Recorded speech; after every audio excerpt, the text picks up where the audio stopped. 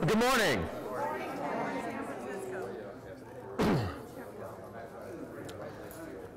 Thanks for coming out this morning. I mean, look at this, huh? Oh my gosh. This is when I say to students, you know, that came from a distance, that they didn't grow up in Ohio, and I think, yeah, you came all this way and you came to the Miami in Ohio instead of, you know, maybe like the Miami looking at that all the time. And I'm glad I have you, but I wonder about your judgment. I mean, look at this, to look at this all the time. Wow. So I'm Pat Haney from the Political Science Department. Thanks for coming out this morning. I'm grateful to be here, but my students are even more grateful that I'm here because they don't have to listen to me for a change. So they feel bad for you, though.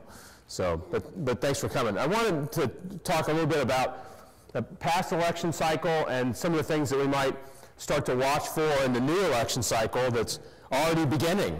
Yeah. I mean, we've already, as I'll talk about in a minute, the first polls are out from New Hampshire already. So we're ready to roll. I think they're, no, I'm not kidding. Oh. You watch where these turkeys, huh? I saw, yeah. Yeah, Chris Christie's leading already. He's the early leader in New Hampshire. So, that's nice. Oh yeah. So we're off and running already. I think, you know, these guys are already, men and women, we're already traveling to Iowa to start to try and lock up precinct captains before Obama was even sworn in for a second term. So it's always election seasons somewhere. So we'll talk about the next one some today too. The other thing I wanted to do, though, because I know a couple of you at least were around for Alumni Weekend this summer on campus, where I talked about, in particular, about how foreign policy issues might be playing out at that time, the coming election. And I just wanted to do a really quick sort of, here's a couple of ways that foreign policy played out in this past election too, to sort of finish the story from the summer and then talk about what we learned about that for the next one. So this is a slide from the summer where I talked about how, for the most part, we talk about elections as pocketbook events. That if the economy's going well, the incumbent will probably get reelected, and if the economy's tanking, then the incumbent probably will lose. And so it's the famous line from when Bill Clinton was running for president that Carville hung up in the war room, it's the economy, stupid. You know, stay focused on the economy. Don't get drugged into any other issues. Lock on. It's all about the economy. You do that and we will win. And obviously they were right. And what I was talking about in the summer was, you know, as much as we think that, there also certainly have been cases where foreign policy loomed very large in an election cycle. And these, many of these are ones that you all will remember and hopefully remember fondly. The classic Johnson-Daisy ad, where Lyndon Johnson wanted to paint Barry Goldwater as simply too extreme to be elected president, across the board on a range of issues. And the way that he did that in foreign policy was to run this ad with the little girl picking the petals off of a flower, off of a daisy, and she was counting 1, 2, 3, and as she got to 10, the big, dangerous voice came in and counted down from 10. And then at 0, boom, mushroom cloud, and everybody dies. And Lyndon Johnson's voice came on the video and said, "These are the stakes." And remember the classic, line about Barry Goldwater that you've got to come out and vote, and you've got to do it because this guy is simply too crazy to be president. So foreign policy was one of the very significant issues in that election. In 1988, Michael Dukakis staged an ad, staged a thing where he got in a tank and drove around. He looked like an idiot. It looked so bad that the Bush people actually ran an ad about Dukakis in the tank, painting him as reckless on defense, and you can't trust him. And that certainly was one of a variety of issues that helped to seal his fate. 1984, there was this classic ad. It was just a bear in the woods. It was just a bear walking around the woods, just a big old bear. Doesn't seem like anything until you realize there's a person standing next to it. So the whole point was better safe than sorry, right? There are some people that say the Soviet Union isn't a big bear, right? But maybe it is. Which would you rather be if you were that person in the woods? So they wanted to paint the sort of better safe than sorry, don't trust the challenger. And so while 1984 was certainly all about the economy, right? This was the, are you better off now than you were 4 years ago? They still had a powerful foreign policy message as part of that campaign. So I want to go back and just remind you of one ad. Some of you may not have, may not remember this one from 2004, more recent. In a dangerous world, even after the first terrorist attack on America, John Kerry and the Liberals in Congress voted to slash America's intelligence operations by $6 billion. Cuts so deep they would have weakened America's defenses. And weakness attracts those who are waiting to do America harm. I'm George W. Bush, and I approve this message. I love this ad. I love everything about this ad. This really may be one of my favorite ads. This was a sort of sequel to The Bear. You know, if the bear symbolized the Soviet Union, right? That's the threat, is the bear eating you. You think that's scary? How about a pack of wolves, right? How'd you like to deal with them? So, you know, that was the metaphor for Al-Qaeda. And it locked in this election, right, a re-elect for President Bush running against John Kerry was essentially saying, this is a dangerous world, there's a pack of wolves out there, and you can't risk what will happen with this other guy. And we know that foreign policy, was one of the more significant issues in that 2004 election. Remember, everybody figured there'd be a tape from bin Laden at some point that would come out, and indeed one did come out. And the polling tends to show that probably played to the advantage of the president toward the end, sort of reminding people that you're at war. But going into it, both sides knew it would come out, but they didn't know for sure whether it might also underscore the fact that bin Laden was still alive. So it make the president look weak. So we didn't know for sure. So the point is, we knew going into this last election cycle that foreign policy could be an issue. The question is, would it end up being an issue in that election?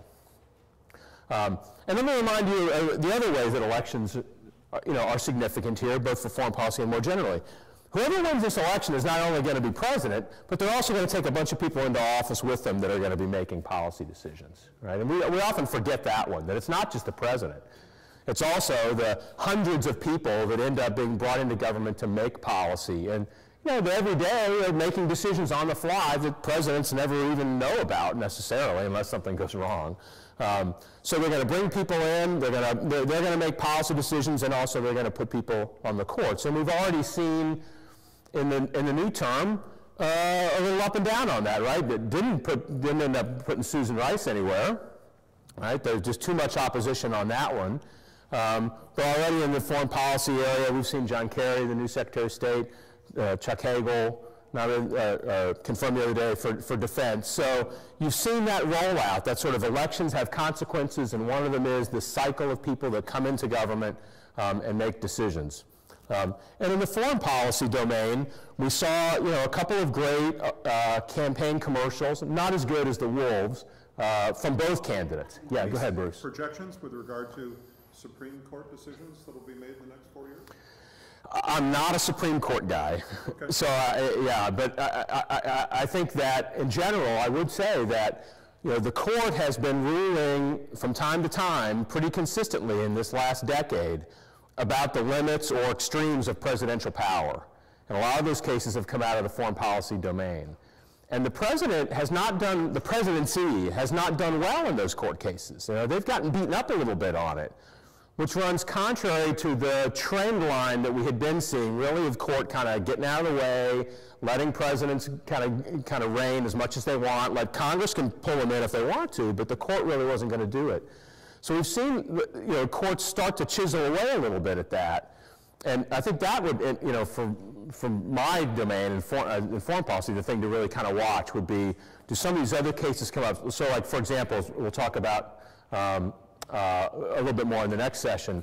To what extent can President order drone strikes on Americans abroad, right? It's one thing to order drone strikes on somebody else's citizens, but can a president just order a hit, essentially, on an American citizen with no right? No due process or anything. So I mean, that's the kind of thing that you would expect at some point to get before some courts. So, you know, and right now the courts are relatively closely divided on those issues. Those have been some tough cases. So in this last election, let me just remind you too, there are a couple of nice commercials that both candidates threw out there. Remember Romney tried to paint Obama really as more sort of traveling rock star kind of thing, which remember McCain tried that too, rather than really substantively focused on policy issues. He also ran a campaign commercial where he talked about Obama going on an apology tour. He's on an apology tour, always apologizing for America, and I won't apologize for America, the sort of American exceptionalist message, which didn't end up working for Romney. Obama also had an ad, but he had a little ad about Romney, but he was able to play the incumbency advantage on this and just talk about, and his great ad was about challenges, the challenges that lie ahead. And the first scene in the challenges ad was the red ticker, bin Laden is dead, right? So, right, they didn't make the banner, right? Not a mission accomplished banner that they made, right? You just show the red ticker. I mean, you're just running with your foreign policy message right there. So it's interesting how those kinds of themes play out in elections, and interesting to think about what that means going forward. So sometimes we see foreign policy as a disqualifier in elections. Johnson and I was hoping, right? Remember AUH2O? Is that just one of the best campaign slogans ever? You know, I'd love that. The students today have no idea. What? AUH2O? So, yeah, well, you'd think they would get it, right? So, Johnson and then the Daisy ad. And I think in this last election, for a little while, the Democrats were going for that. The Democratic National Convention was loaded with foreign policy themes.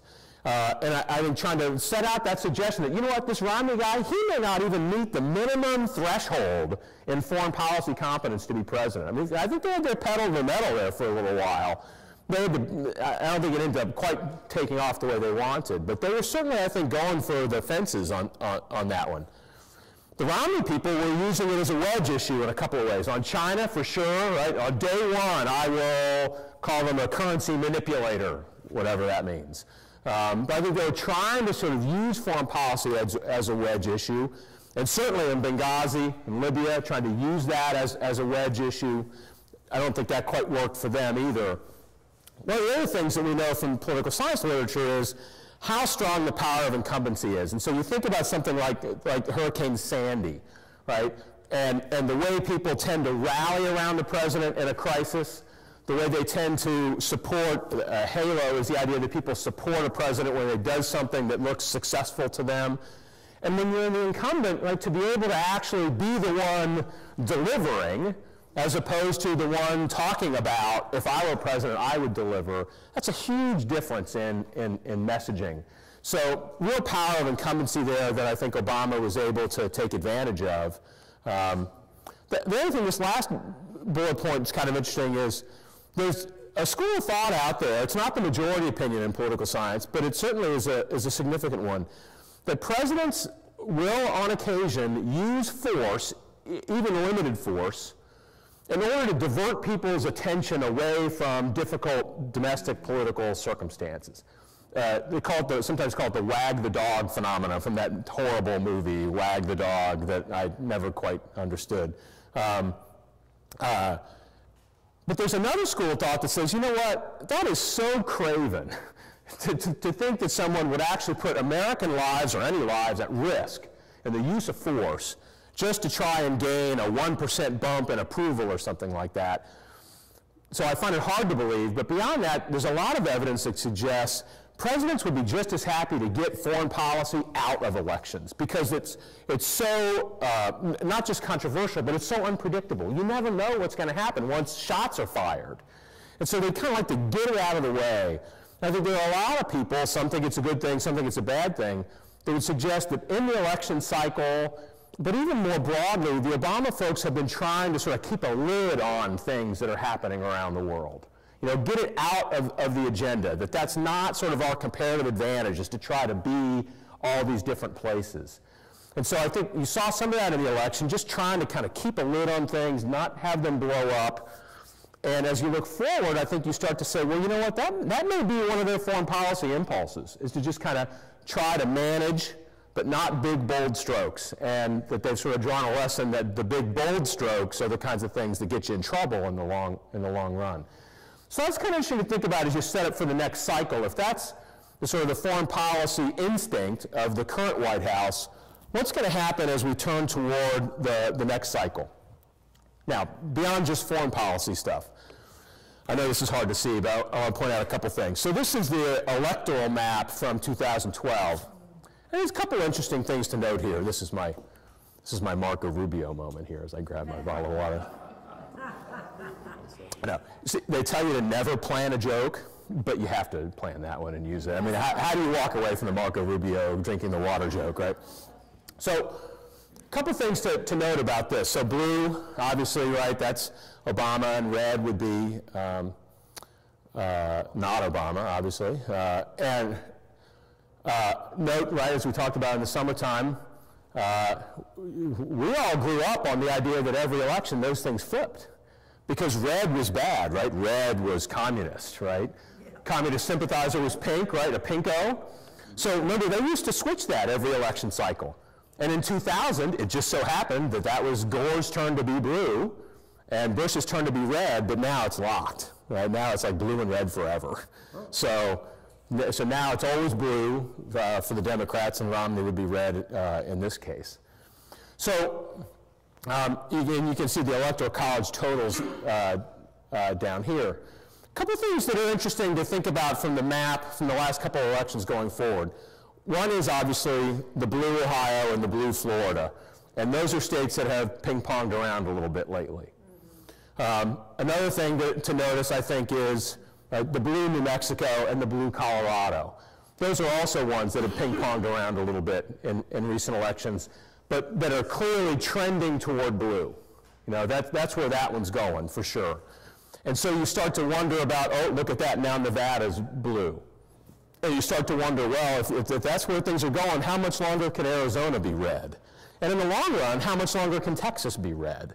So I think when a lot of folks are looking just at the electoral map, they're starting to say, you know what, there's some underlying dynamics of these elections that may not fully be appreciated in 2016, but a decade from now, this map is going to look very different if the parties stay right where they are. Now, parties don't stay right where they are, but if it were just a trend line, straight one direction. The other one to note here, I think, too, is Virginia. Right, Virginia now going blue. North Carolina did in the previous election, but came back red for this one, just barely. So you've got sort of a transformation, really, of the electorate that's very interesting to note, and that I think all these candidates are starting to kind of try to lock onto and figure out what that means. This one I know is impossible to read from where you are, but let me show you a couple things from it. Top line here, this is men and women voters, right? Big advantage for Obama among women, but for Romney among men. But the electorate was 55% women. White voters, Romney did great with, but everybody else, Obama did great with.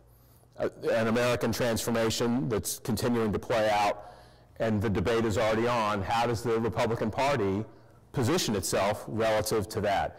There's a nice piece actually in the New Yorker this week by Ryan Loza talking about this debate. It's a piece about Eric Cantor, but embedded in it is this debate about, when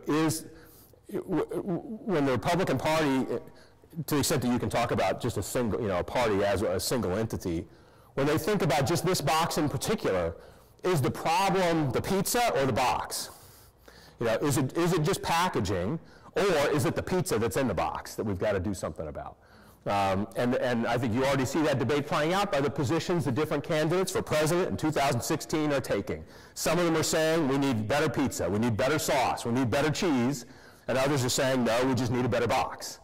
And so that'll be an interesting one. Now, Democrats have their own challenge, by the way, which I'll get to in a minute. This one here, younger voters, older voters. I love this one because it led to a great line the other night. We had a new program called the Janus Forum on campus, an ongoing series of discussions about politics. And we had the first one, we packed the house, great event. Ezra Klein came and Ari Fleischer. Ezra Klein, you know, writes the Wonk blog for the Washington Post, and Ari Fleischer, who was the press secretary in the Bush administration, to talk about sort of the state of American democracy, is it broken, and talking about this very trend. Ari Fleischer was walking through in some detail about, you know, younger voters, single voters going Democrat. And so he said, so if I have one message for you here tonight, it is one wish that I have for you tonight. It is A, that you grow old, and B, that you meet someone tonight. So, right, that's an interesting hypothesis, right? That as these people get older, they will turn Republican. But that's just an hypothesis. It may not work out that way. It may be that they're, because younger people didn't tend to vote in the rates that they are right now. It may be that they're starting to establish a habit of voting. They're starting to establish a habit of voting for Democrats, and habits tend to continue. Most of my habits are worse than they used to be as I've gotten older, you know, much more set in stone. So that's an interesting challenge there as well. The other one here that I want to point out here in the bottom, so this is urban up here and rural down here. So there's also that sort of interesting divide between Republicans and Democrats, and that's been a consistent one that's been breaking out in recent elections too. So as you try and map those things on the future, you wonder, okay, so is this a straight line, so we got to get positioned that way, or are all of these things in play all the time? And that's where I think you start to sort of wonder about the next election cycle. Can we ask a question? Yeah, every time. Is there ever a chance of a third party ever really establishing itself, and how would that sort of throw a monkey into this whole thing? Because I think a lot of people are very displeased with both parties. Yeah, I'm trying to see. Too far left, too far right. I was trying. Yeah, there's George. So George is here. George, is there a third party in Seattle? Not worthwhile. But is there one? Greens? Just one party. There's a Green Party. There's one party in Seattle. The Green Party in Seattle? Well, there's a green, but it doesn't carry much. But it's around, right? I mean, you know it has some salience. They're fringe parties. They tend to be even worse in some respects, from my perspective, than the Right, fringe parties. I'm thinking like a more centrist, right. maybe something more like the real Republican Party of the Lincoln era, or the early Thomas Jefferson, and Or Dwight Eisenhower or Bob Michael or something like that. Eisenhower's a great example. Right. Okay? I mean, I don't think he was either a Republican or a Democrat. They both went after him. Yeah, so I think it's a couple of really good things here when you think about these candidates from both sides that are coming forward. So one thing to note is, will there ever be a third party? The American political system is designed to quash third parties. When you have a winner-take-all system, you have a choice. You can be a winner or you can be a loser. You know, I mean, that's really it. Now, in some local elections, smaller parties can sometimes compete, but they tend to be kind of out. Now, in Cincinnati, there was a third party, and some of these candidates, they tend to run as Republicans these days, they will still call themselves a charter right. Cincinnati had this third party at one point that was a good government party, and Cincinnati was a charter form of government, and so they called themselves the Charterites. We believe in the charter, not in ideologies. So you'll see those kinds of things sometimes in local settings, but at the national setting, when it's win or lose, that tends to drive those sort of third-party movements out. And the parties themselves, Republicans and Democrats, have such advantages over how the whole process works that when something starts to emerge, Ross Perot, right? Remember, Ross Perot polled voters roughly evenly from both sides. He hurt both candidates about evenly. And think of the momentum he had, couldn't sustain it, right? Both parties were grabbing at that. Clinton grabbed a big chunk of it. The Republicans tried to grab a chunk back. Ross Perot, you probably know better than me, kind of lost interest, I guess, and there was no sort of infrastructure to really carry that through. The parties are able to just devour those things that pop up in the middle. So I think you're right that these third parties tend to happen sort of out on the tail end of either of the sort of political humps. Yes, or single issue, yeah, or very single issue focused. So the other thing, though, is to think about the Eisenhower example. Back when Eisenhower was governing, he governed with essentially the same folks in the country and in the Congress that Lyndon Johnson did, and that Richard Nixon did, right? Because the Democrats were distributed more to the left than to the right, but they had a bunch of people in the middle, and they were conservative Democrats, and the Republicans were, evenly distributed, more to the right, but a bunch in the middle, and Eisenhower and Johnson governed right in the middle of that big bell curve, with Republicans and Democrats who were sort of in the middle. But the parties have transformed themselves in the last 20 years. And they've cleansed themselves, they've purged themselves, and they continue, especially with the primary seasons, to purge themselves even further. So that instead of having, this sort of bell curve kind of thing, you've really got a two-humped camel. And there's not much in the middle.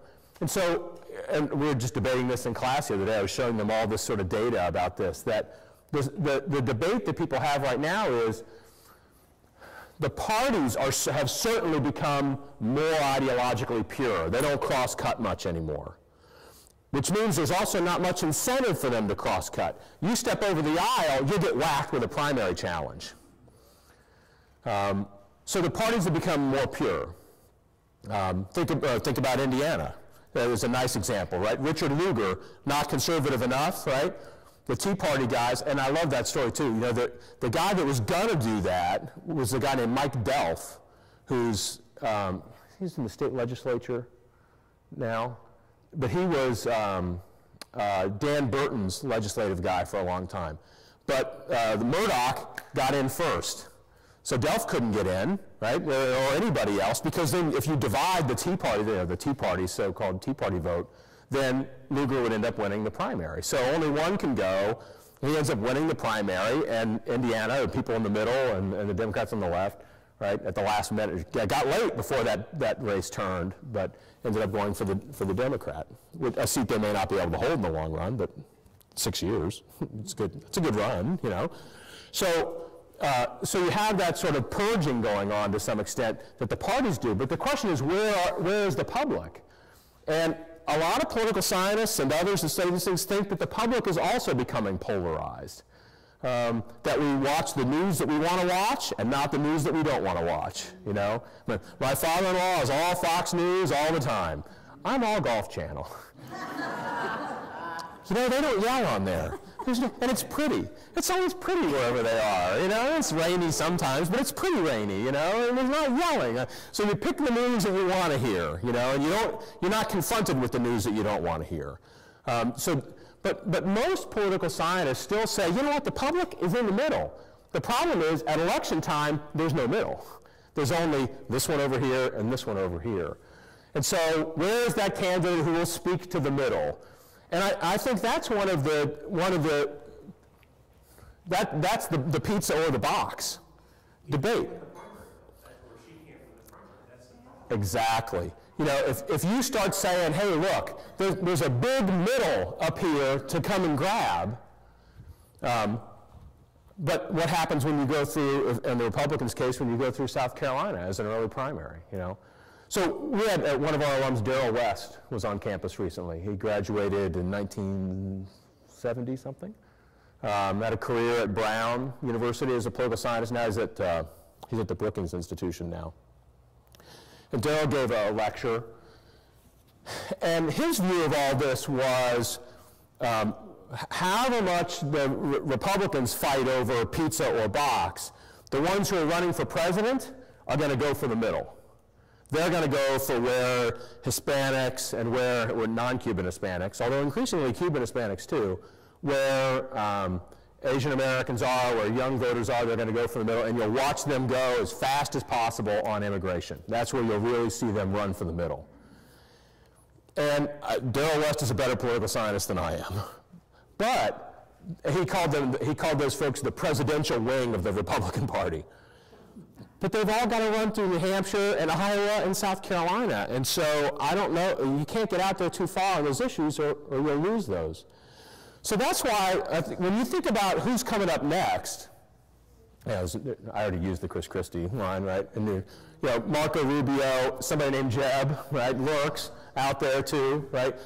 But I also think, in terms of candidates, you got to watch for rules and dates, you know, because the parties redo their rules and dates all the time of when primaries are, and is it going to be proportional, or is it going to be winner take all out of primaries, and how many super delegates are they going to have?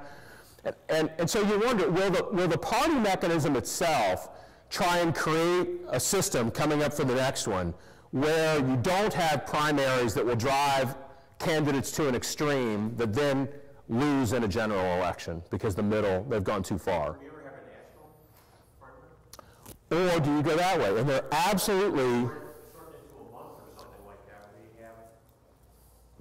Well, we've already shortened it a lot, right, with the Super Tuesdays and the Super Duper Tuesdays and the Quadruple Wednesdays, you know, and those kinds of things, Big Monday or whatever, you know, they call these things, right? And a lot of those were these efforts to try and get in some sense, get party control over this more and not have somebody no one's ever heard of win in Iowa or win in New Hampshire, and then the press locks onto them as the leader. And the way that the press tends to focus only on a horse race, you know, tracking a horse race, because that's an easy story to tell, the next thing you know, somebody's off going to be running for president who can't win. So you try and pull these things to force them to essentially compete more nationally. It takes a lot more money to do that. You know, you need a lot more support, infrastructure support for that. That should parlay when you run in the general then. So if you go more in that direction, have these things shorter in time, more spread out, do you end up getting a candidate that's better for the general election than for these primaries? But remember, it can also cut the other way. Somebody can catch fire. I mean, how many times do we see that, right? You know, in sports, for example. Somebody catches fire at the right time. They ride it right into the NCAA tournament and just get whacked in the first round, right? So you don't want the flash in the pan. And if you put everything real short in time, you could get somebody who's hot but can't sustain. The idea is if you make them compete across the nation, they've got to be built to sustain. But that, you know, that's the debate, and the move has clearly been towards something more like a, you know, not a national primary right now, but you can see that, you know, in the long run things might move in that direction. But I think the effort has been to try and use rules and use dates to try and build a better candidate, you know, the bionic candidate, the one that can get through primaries and compete in the general. And remember, we're not talking about Obama right now because he was successful with these things, but we used to say all this about Democrats. Right? They're the ones that, you know, created candidates in the primaries that couldn't win. So this is a challenge for both parties, not just for the Democrats. There was another, yeah, go ahead. Oh, I just wanted to make a comment. Yeah, please. You also have, when you talk about rules and dates, and in the last election, you had a number of states, including Florida, who disregarded the party rules. And just decided that they were going to have their own primaries. That's a great point, and that's sort of what I was alluding to earlier when I said, if you can think about parties as one big entity, right? I mean, back in the day, the state party mechanism had much more control over who these candidates were and what their rules were. And they often like to exercise that control still today. And so it's also a battle of, can the national party infrastructure of both parties enforce rules across the states? I mean, they're essentially franchise operations. Can you make the franchisees all operate under the same set of rules or not? And you know that, I mean, Florida, right, stands out in your mind for a reason, right? I mean, it turned out to be kind of a fiasco that these things were, they're not following the rules, and are those delegates going to get to vote or not? And that's not the news you want going into a convention, you know? But on the other hand, they do run their elections. Their elections are run locally, and so how do you manage that? And so it's a real challenge. It's one of the real challenges for parties, I think, to stay relevant in some sense. In the face of, and let's get into this on the last slide, in the face of these candidates who essentially are phenomenons of their own, right? They're their own brand name. And that's one of the challenges for the Democrats. Barack Obama is a brand name. But can another candidate do what he did on those same voting demographics? Can they translate that for somebody else? That's the challenge for them. Can the Obama mechanism work for someone that's not named Obama? Or will we be talking about the disarray of the Democrats, you know, 4 years from, let's see, 4 years from now, we'll be back here, I guess, right, as you go every other year in Florida. So for the Republicans, I think it's not just about who are the names, and I sent some of the links, by the way, on the website. They weren't working quite right. And usually there's something a little extra on the end. You delete a couple of letters, and the links that were on their website will work.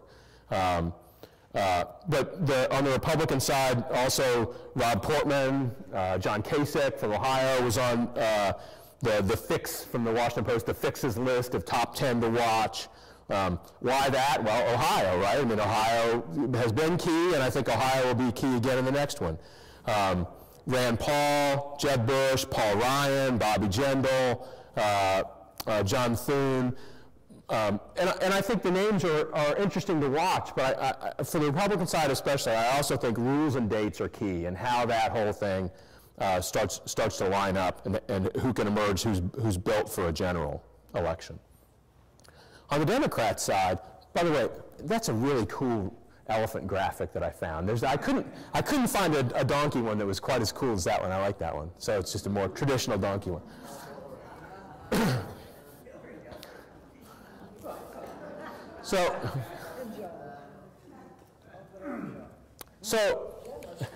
So I don't know, you know, I mean, but she's going to run against a sitting vice president. I mean, so the one side, I want to go with this conventional wisdom that says, yeah, this is all about whether Hillary runs or not. That's sort of decision number one. But the huge advantages of being sitting vice president, unless your name is Richard Nixon, right? Richard Nixon ran as a sitting vice president and found out that that's not all good. Remember, one of the commercials that was used against Nixon was a press conference with Dwight Eisenhower when they asked Eisenhower to name one thing that Richard Nixon had sort of decided. And Eisenhower said, well, I don't know. I guess if you give me a week, maybe I'll think of one. And I'm sort of an Eisenhower buff. I've been to Abilene and the library and that kind of stuff. And my sense is Eisenhower felt really bad about that. You know, that's not kind of how he meant it. But in those days, the vice president really didn't do anything, you know? So he didn't mean it as a slam. He just meant that, vice presidents kind of hang out. Yeah, well, it's changed a little bit. But right. He was not totally sold on Nixon. And if you're a sitting vice president, right, remember the other thing you've got to do is you want to grab everything good about the president, but you've also got to distance yourself from the president, right? George Herbert Walker Bush had to do that. He had to find some way to stake his own ground that wasn't Reagan's ground. He did it. Do you remember what it was? The war on drugs. Right? Getting much more aggressive in the war on drugs, Manuel Noriega. Right? That's where that went. Al Gore tried. He tried with Cuba policy, and he tried this weird balancing act, and it didn't quite work. And boy, did it end up paying some negative externalities for him when it came to recount time, because the Cuban Americans who had been lurching toward Clinton reacted very badly to Gore's overtures, and they carried a lot of weight during the recount. Yeah. I got a name for this famous bunch of other people. Yeah. How about Michelle Obama? Yeah. I got to tell you, I don't know her, but my sense is she can't wait to get out of politics. But I don't know. You never know, right? She's got a good last name. She could carry the brand name on. Yeah. So the fixes list beyond Hillary and Joe Biden included a whole variety of people that you've probably never heard of unless you really, really watch closely. But they're all in interesting places, and that's why they're on the list. They're in interesting spots during the primary calendar, or they're in interesting places in terms of where the Electoral College sits. So I think that list is really interesting to watch too. One of them that I think is particularly interesting to watch when you think about the longer span of things is Andrew Cuomo. I mean, because you probably remember when his dad was thinking about running, not running, and now it's time for the son again. Oh, like the son named Jeb. Or, right? Or the grandson, what's the grandson in Texas who's about to run for something? Yeah. right? So, you know, so it's just interesting to watch, right? You talk about Michelle Obama. Who already has a brand name that they can step into? Somebody just popped up. Yeah. I'm from Maryland, and we all think that our governor is running for president. She's on the fixes list, right? He's on the fixes list. Martin O'Malley? Yeah. Yeah. And like you said, Maryland doesn't hold much weight anywhere with anything, but we think he's running for president. The Fix, and the Washington Post thinks he's running for president, and this last, now, the Fix, he'll do this like every week until 2016, you know, and continually renumber people, but he had him at, well, I think he would have been fourth, behind Hillary and Biden. Next was Cuomo, and then was O'Malley. Then Deval Patrick, Mark Warner, Virginia, Janet Napolitano, Gillibrand from New York, Schweitzer from Montana, and Warren from Massachusetts. So, lots of names that are possible.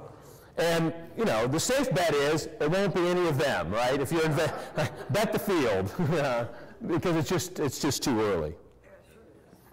But here's what I would watch. What happens on voter reform? If, you know, to what extent, especially in the states that are close, you know, or the movement toward making it, you know, much more strict kinds of rules about early voting, for example, but all the momentum is in the other direction, I think. The universal vote by mail that we've seen, and absentee voting and that kind of thing, but if there's an effort to clamp down on that, and how does that play in the body politic then? Do people feel like, hey, wait a minute, you're trying to take my right to vote away, or not? So, you know, I think the politics of voter reform, at this point, this far away from the election, that's kind of what I would watch. Another one is that demographic story after Obama. Can a Democrat sustain that kind of momentum? Remember that while non-Cuban Hispanics traditionally vote 2/3 or so, certainly 60% Democrat, George W. Bush had eaten into that number, right? Yeah. He had eaten it, and you know, and Jeb certainly can eat into that number, but got whacked on an effort in immigration reform right after the re-elect, and Hispanic voters fled, and then Obama just sucked them up like a dry sponge, you know, off they came. Asian American voters do not typically vote 75-25 like they did in this last election cycle. So you've got to think that these things are not set in concrete. So how do new candidates deal with these sorts of demographic changes? Why did Asian Americans vote 75-25?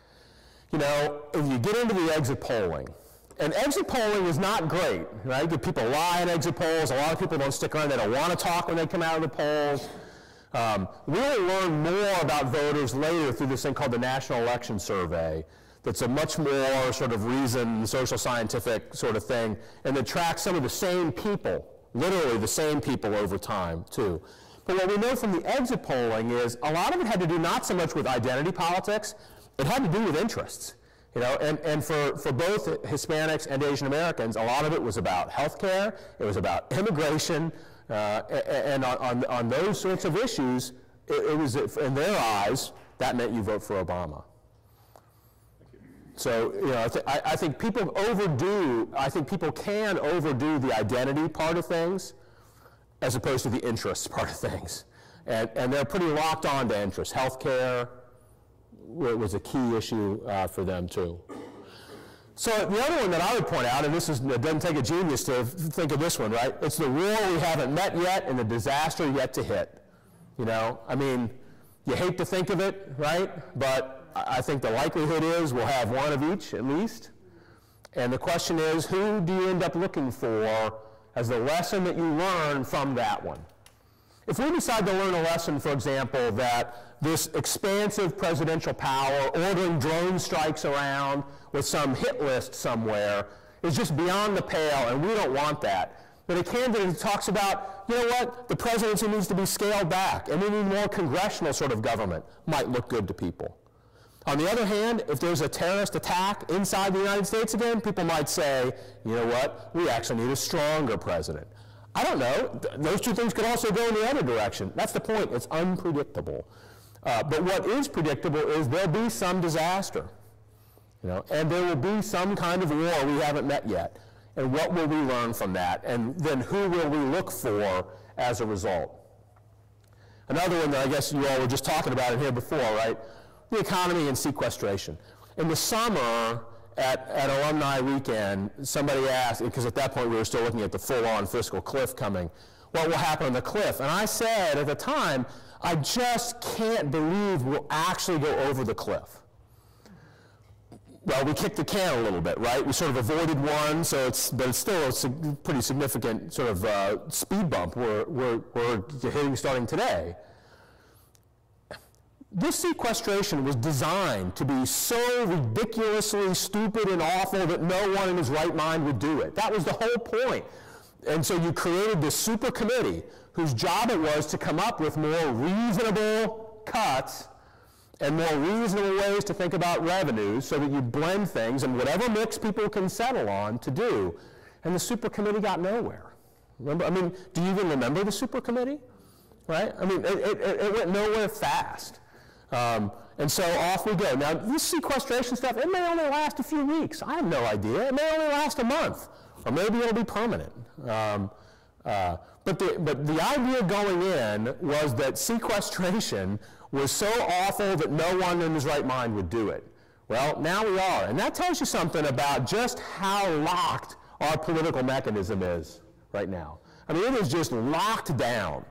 And so do people look for, like you talked about, a candidate who speaks to the idea, right, who comes from the outside and runs against a pox on everyone's houses, right? Someone like a governor. Oh, I don't know, like from Maryland, for example, or something like that. Right? So that's where I think you also start to look, and that's why the fixes list is heavy on governors. It's, this may be an environment where somebody who's not currently working with a Washington, D.C. address is the one who's going to look good. Not a senator, not somebody from the House. Maybe somebody who was a governor in a southern state, So, so you wonder about that kind of dynamic. The other thing that I just think is fun to think about is, we know now that the 2012 election was really a repeat of 2008. Just a little bit less in some spots for Obama, but it was pretty much a repeat of 2008. Going into it, we thought it was going to be a repeat of 2004. Squeaker, very close, super tight, come down to one state. Well, it turns out it didn't. It turned out it was kind of a blowout. Well, what will 2016 be? Will it be 2012 again? Will somebody be able to cash in on that Obama brand name and just ride that horse? Or will it be more like 2000 or 2004 or something like that? The best part for us, and it really is the best part in Ohio, at Miami, is in either of those scenarios, Ohio is going to be flooded with crazy commercials starting, in about a week, which I just can't get enough of. I love the commercials. Bring them on. I had one thing. I had a friend of mine that used to teach in Miami. He teaches in Massachusetts right now. And he'll call and say, have you seen any presidential commercials? And I say, yeah, I haven't seen any since the New Hampshire primary ended. What are they like? What are they doing? No commercials in Massachusetts, right? Don't need to. It's good. I think either way it cuts, it's going to be great for Ohio. Those of you who flew down here, I think it's going to be great for Florida. Colorado's still even enough that it's going to be great for Colorado. If you like political ads, and if you don't, it's going to be Armageddon. Yeah, go ahead, Bruce. Did Obama carry Ohio because of the saving of the automobile industry? Has that research been done? Yeah, certainly the journalists really locked onto that story. And I joked with the folks in media relations that, look, I know it's like I'm having my 5 minutes right now, and I know my 5 minutes are going to be up. Actually, no one called for an interview. I got a message from Dee Dee Dowdle the other day, could you please, or from Claire Wagner, could you please respond to this phone call, but I was traveling down here, it hasn't happened since the election. But a lot of the folks in the department were in the press a lot, and they were locked onto that auto story. That's what got me in the Washington Post. I had a bunch of Miami grads email and call, they woke up that morning and saw me quoted in the Washington Post. Which was like the one thing I wanted out of the elections. I remember I told one of the folks, I don't care where you get me in the Washington Post. That's what I want to do. they were locked onto the auto story. And certainly a lot of polling suggests that was a key thing. It certainly played badly for Romney, the position, which was not quite what he said, but it was close enough to what he said. And not what he would have seen play out, because bankruptcy would have meant reorganization, but he didn't explain that. Right. Yeah. That one didn't go well, but it's too late, right? That's how these things work. It's all in an instant. It's captured. It's on film, and now you're done. But I mean, my own sense of it is that Ohio and the story of Ohio is far more complicated than one single thing than auto industry. And that's one of the things that the national press, that like the horse race sort of version of the story, don't understand really the different sorts of states that exist in Ohio. And if they understand Ohio very well, they think about the difference between Cincinnati, for example, and Cleveland, and Columbus kind of in the middle. But I think if you look at our election returns, both for the national ones, but also for governor's races and the Senate races too, it's the other axis that's really interesting. It's Athens, Appalachia, up to Toledo. Those are the ones that really switch. I mean, the parties know the game of squeezing out every last vote in the Northeast or in the Southwest. Everybody knows that game. The hard votes are the ones that are constantly switching. You don't know whose voter they're going to be. And Appalachia moves around a little bit, and up around Toledo moves around a little bit. So auto industry helped on that Toledo part of that axis. But it wasn't only, as a result, it's not only auto industry. Those are voters that move on that axis, which means they're voters that someone else could move later. So, and that's what makes Ohio fun. I mean, it's essentially 5 little states all in one component, a central and then the corners, when it comes time, not just for governor and Senate and president. Yeah? The other dynamic here, which is if we had the votes counted, not winner take all. Right. If it was simply, I got 49% of the vote in Ohio, and I got X number of electoral votes as a result of that. Right. It'd be a lot different kind of dynamic. Yeah. Many states like Pennsylvania, where you were from, Right. Philadelphia and Pittsburgh, Right. who almost invariably vote Democratic. Right. If you were to take the middle of that state, it's Republican. Right. Right. I think Ohio, to some extent, is like that with many of the farming areas. You get the rural-urban split there. Right. And it would be a very different kind of result. It still may turn out that Right. Obama got the most electoral college votes, but that should be a lot closer. Yeah, so maybe we get in on that note a little bit. There are a couple of interesting electoral college reform ideas kicking around out there. And I remember you talk about not making predictions, so you asked me for a prediction earlier. I remember in class, I don't know, it was in the 90s at some point. It was before I said, man, I wish we would impeach somebody again, because I think that would be fun. And then the Clinton impeachment happened, and I thought, no, that was fun, actually. I think we should impeach presidents more, if you like all the time political news, right? So teaching the Electoral College, and the students were like, well, I mean, if it ever turned out the other way again, that somebody who lost the popular vote would win the White House, wouldn't people like rise up against that and get rid of the Electoral College? And I said, absolutely. Not so much, right? Well, now, so there was a little movement that started after 2000 that I forget what the latest total is, 10, 12 states have passed, that essentially say, once everybody else does it, we will instruct our electors to vote for whoever won the national popular vote. But we're not going to do that until the other states do it too. So there's that model that would keep the Electoral College, but essentially put it to the service of the national popular vote. The one that you hear more often these days, coming out of this last election, is the one that says maybe we should have more states adopt what they do in Nebraska and in Maine. Now, you could do that in a variety of ways, but the basic idea is that you would have a presidential election inside of each congressional district. And so if you win that district, you get one elector. And you win the other district, you get one elector. And then if you win the state as a whole, you get 2 electors like the 2 senators. And those states have both had that system for a while. They never split those votes up until this last time. Not this last time, the 2008. Obama won the Omaha congressional district in 2008. He did not in 2012. So they weren't split again. But a lot of states were talking about doing that, which, following this last batch of redistricting, would be a big advantage for Republicans if you did that. Some states actually voted on that in the election and voted it down. Right.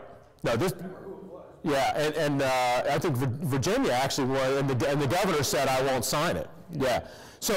So you've got that model out there that essentially says do more things like what Maine and Nebraska do, which is a really interesting model. And depending on how you set the rules up, that might have affected a previous election, it might not have.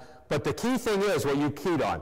What I know for sure is it'll make the next election different. You know, the Electoral College forces national candidates. You know, you can piece together your 270 in a variety of ways. That's why in this last election it was better to be Obama than Romney going in. He had more pathways. If I'm looking at it, I've got more ways to get to 270 than Romney did. Romney had one pathway to 270, and he had to run the table on them, right? So you'd rather have the more. The Electoral College gives options on how to add up to 270. You get rid of it altogether, now you just start running where the voters are, big cities or something like that. Right? That's what small states didn't want to have happen, thus the Electoral College. But now you're talking about things that are more in the middle of either have it or don't have it. And so what would be the impact, and I mean it's hard to even think about, what would be the impact on how you run campaigns if you start breaking up Nebraska's votes? You know, how do you use the candidate's time in something that's not a winner-take-all system?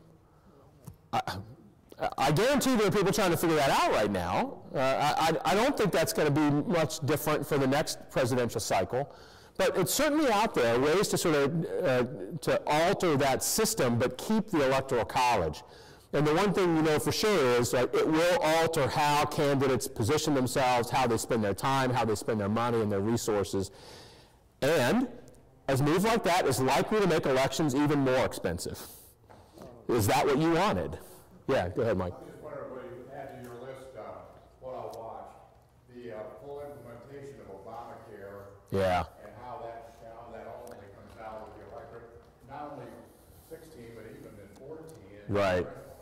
Yeah, I think you're right. You'll start to get your first real sense of what 16 will be like in 14. That'll be your first sort of indicator of where things might be going. But I think you're right. And in my head, I was kind of embedding that inside of the economy. If people start to get a sense that that this may actually be a way. First of all, if it's a benefit that I like, and I actually am starting to control costs, that could be a huge win. But if people start to get a sense of, yeah, it's a benefit I like, but costs are not being contained, this whole thing may need to be revisited, that changes the whole body politic yet again. So I think you're right. That's a key one to watch, too, Mike. Yeah, Tom? So right now, the Voting Rights Act is being debated in front of the Supreme Court. Right. What sort of effects would you foresee if it was decided by the Supreme Court that law is no longer applicable? Well, I think, and not to be glib about it, I think to some extent you look at this map and say, you know what, something it might not have much difference. Something that's red is likely to stay red longer. But when you start to look at, it might be your first instinct, but when you start to drill down in the numbers and you think about what's happened in Virginia and North Carolina and Florida and what could happen in Georgia too, you got to start to say, wow,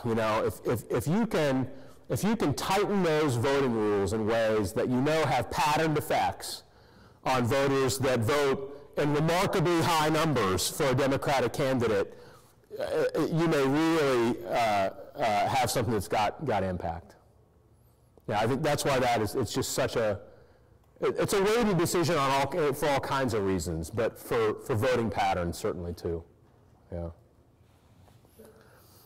I think we've reached our time. Only affect the states that are, like Alabama is the one that I think brought this to the fore as far as the Supreme Court.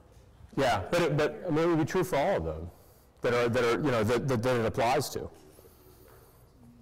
Which is you're talking. That's a huge swath of the country that is in play heading to the future in ways that it wasn't 10 years ago. And that's why I think it's significant.